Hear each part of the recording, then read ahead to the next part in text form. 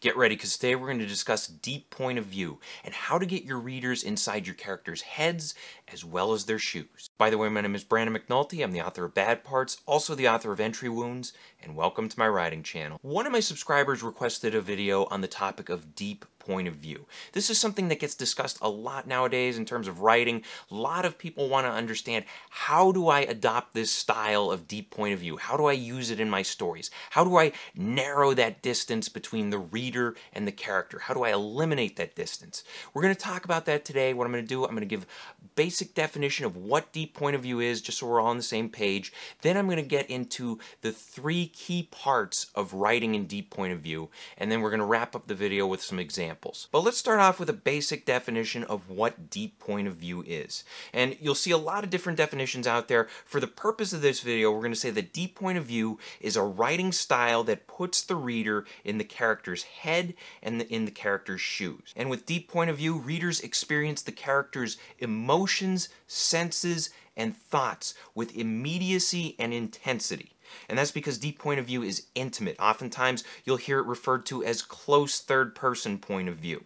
And one last thing to keep in mind with deep point of view is that there is no distance between the reader and the character. In other words, there's no standard narrator separating the two. So that's a basic definition, but to truly understand deep point of view and to use it effectively, you need to understand that there are 3 key things to keep in mind when you are using it. The first thing that distinguishes deep point of view is character perspective, specifically an intimate perspective. We get to filter everything through the POV character.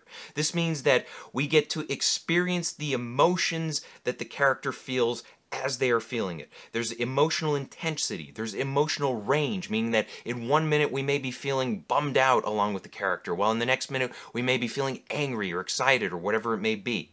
We're also filtering sensory details through the point of view character. We experience what the character experiences. And this is where you want to hammer those 5 senses. If your character is aching and sore, mention that. If your character tastes something in the air, mention it. Now, another thing to keep in mind with character perspective is that you're going to be showing rather than telling here. Because we have this intimate, in-the-moment point of view, we can't be telling the audience what's happening. We need to have the character experiencing it right now in real time so that the audience experiences it in real time. Another thing to keep in mind is that the events will be active. They will be in the moment. There's going to be a sense of immediacy. And then one last thing to keep in mind in terms of perspective, you need to limit your narrator's knowledge. And this is an effective way of creating suspense in your stories. The second thing that distinguishes deep point of view is character voice, and specifically character voice in comparison to the standard narrative voice. And in order to make your character voice strong, you need to eliminate filter words. Words like felt, saw, thought. He felt, she saw, he thought. Those sort of things can distance the reader from the character. They remind the reader that, okay, this is still a story, this is a third-person story being told by a narrator. Another thing to keep in mind with character voice is that you should include character-specific values or judgments. These are details that tell us who the character is, where they've come from, what their preferences are. This should leak out into the narration. It should color the narration in a way that is fresh and vivid and exciting. And then one other thing to keep in mind with character voice is that you should fit the language to the character. And this involves things like your character's education, their level of experience in life, their age, their background.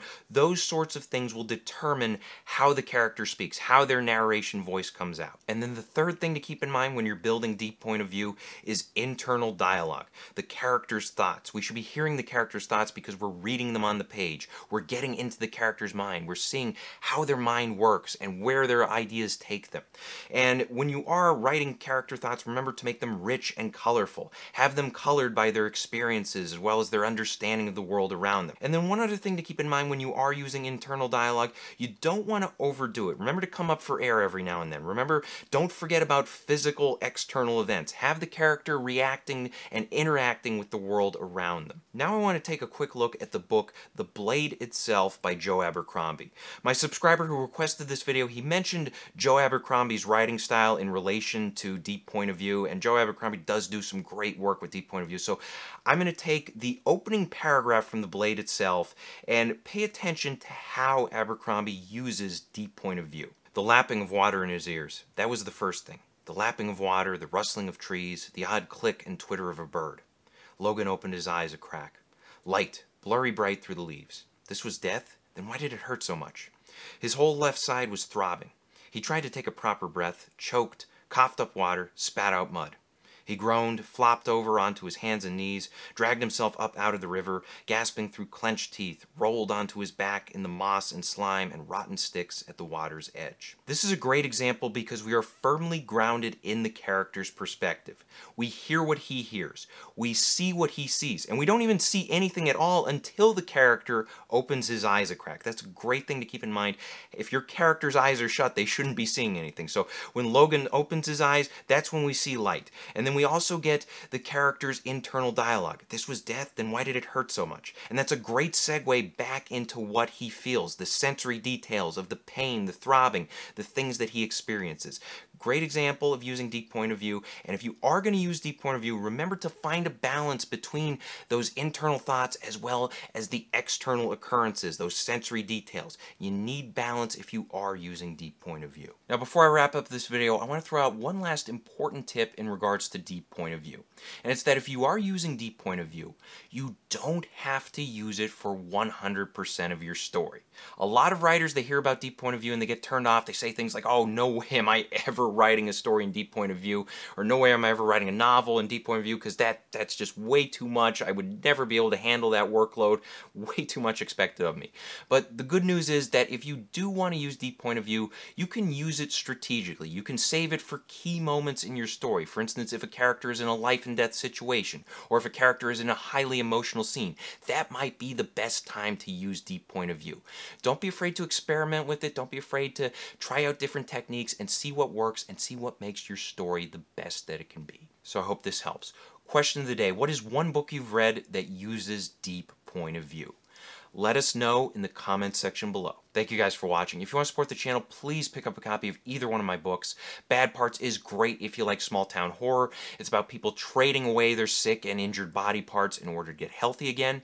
And Entry Wounds is great if you like thrillers. It's about a guy who picks up a haunted gun and he cannot put it down until he kills 6 people with it.